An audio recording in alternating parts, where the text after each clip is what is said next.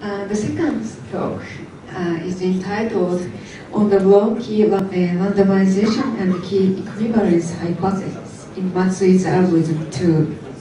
The authors are André Bogdanov and Elmar Tischhauser from Technical University of Denmark and Catholic University of Belgium. And André will give a talk.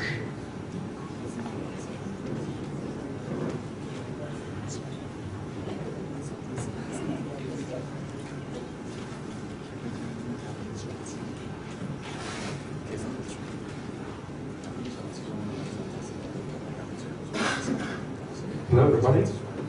I will be talking about the linear analysis and more importantly about the crucial assumptions one has to do when one wants to estimate the complexity of linear analysis. More specifically, I will be talking about Matsui's algorithm 2 and assumptions behind its complexity estimations. It's joint work with Elmar. So I will start with a very brief overview of what linear analysis is about, just maybe to fix some notations.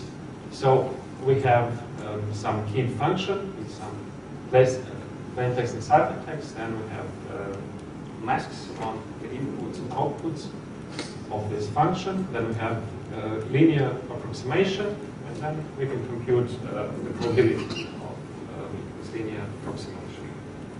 Then, usually in linear analysis, we're dealing with something like bias or correlation value, which is basically two probabilities for the linear approximation to hold, -1. Yeah, so up to a factor of 2, it's also what is called bias.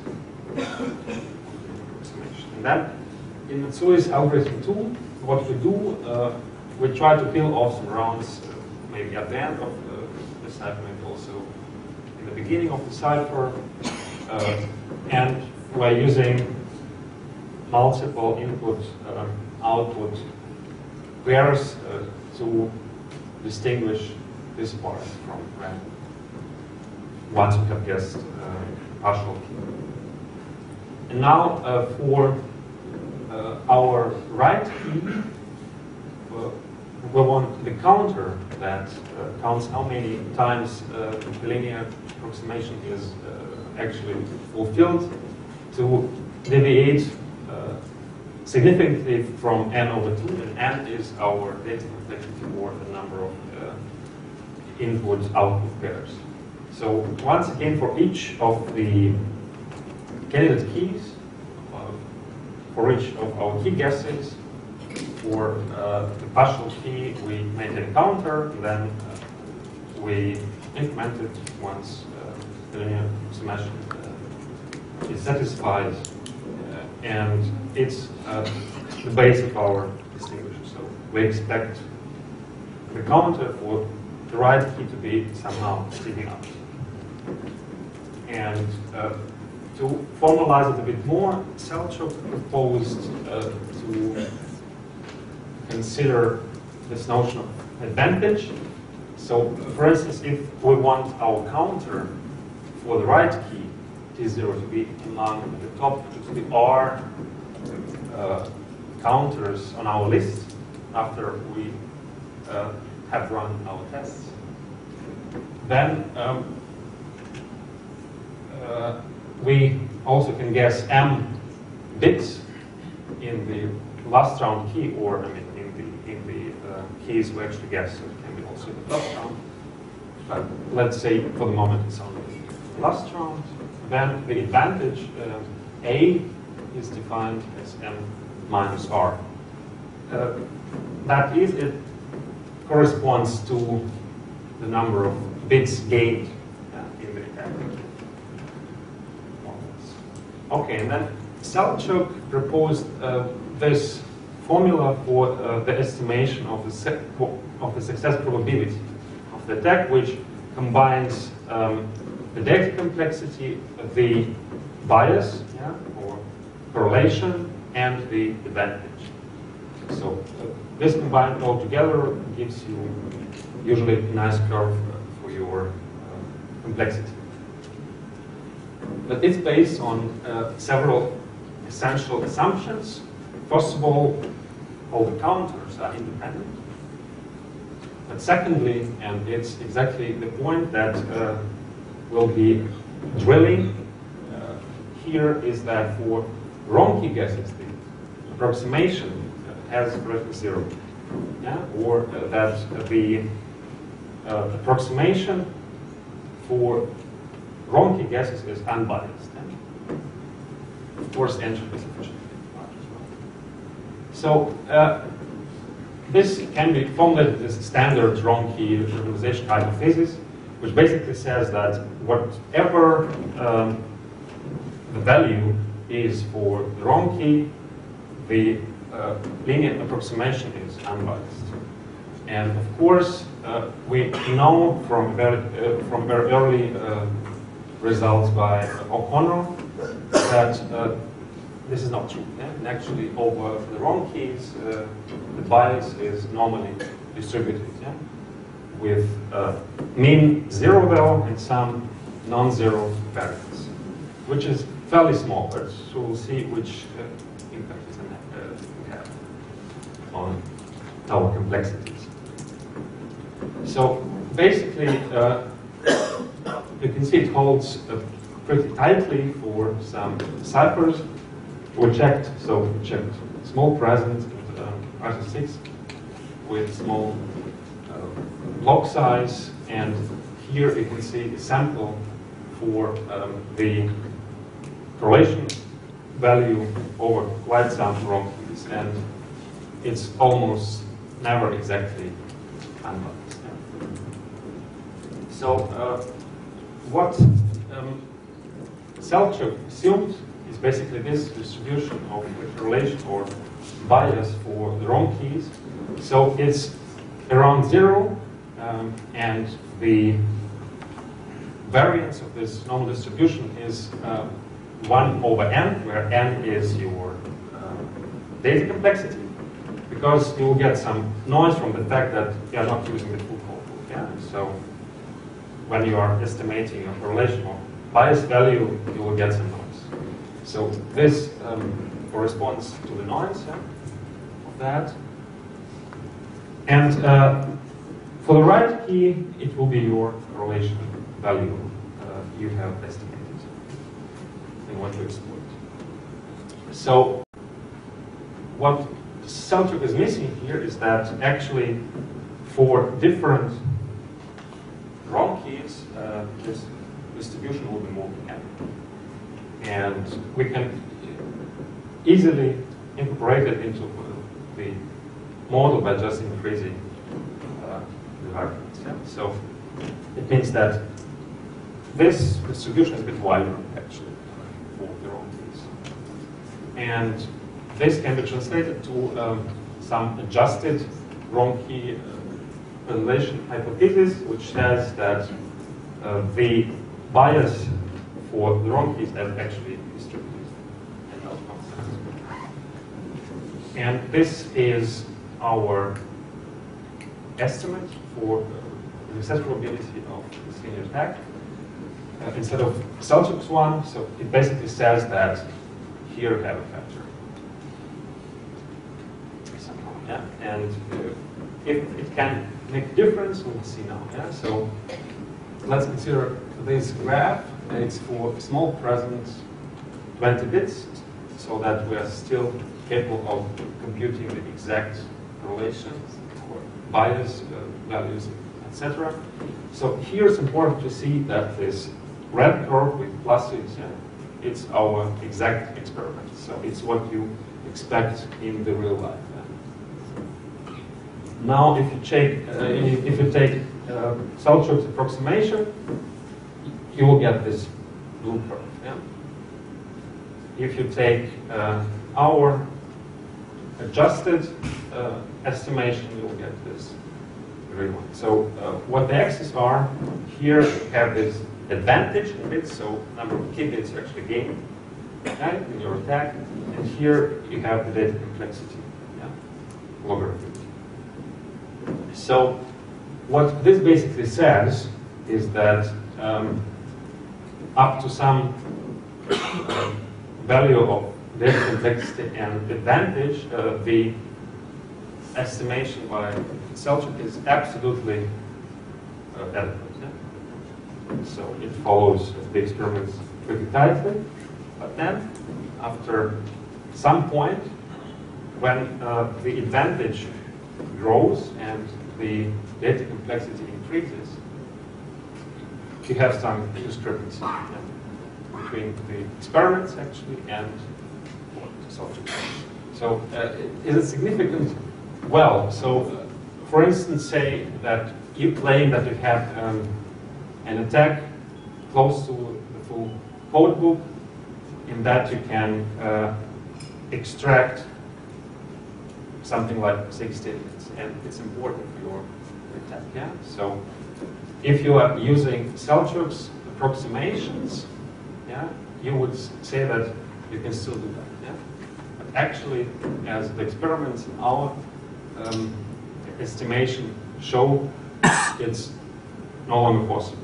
Yeah.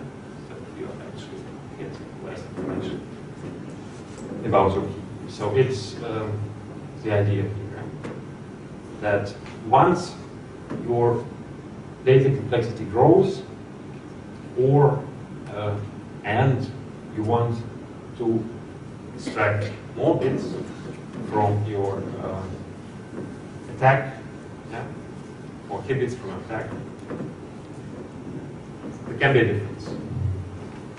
You want to account for. Okay, so that was the first part about the wrong keys. Now we're switching to the right keys. And for the right keys, the standard key equivalence, yeah, key equivalence hypothesis is that your approximation has exactly the same value of bias for all keys, yeah, for all right keys. It's maybe a bit trivialized, but it's what cryptanalysts are using in many cases. Yeah? So, and we know actually that it is not necessarily true, for instance, for ciphers like field-painting ciphers, yeah? Where we have this exact formula of the dependency between the key value and the bias. So what this basically says is that if you consider all the linear characteristics, yeah, in your linear algebra, which are contributing some absolute bias value to your bias for the entire linear approximation, yeah, the signs of those contributions will actually depend on the key heavily. Actually, the signs will be opposite for different values. Okay. Yeah. So U here is your linear characteristic, yes, it's the concatenation of your intermediate linear masks. K is the expanded value. Okay, so now the question arises actually for the estimation of this, what we have here, C0, yeah, this bias for the right key. What do we take?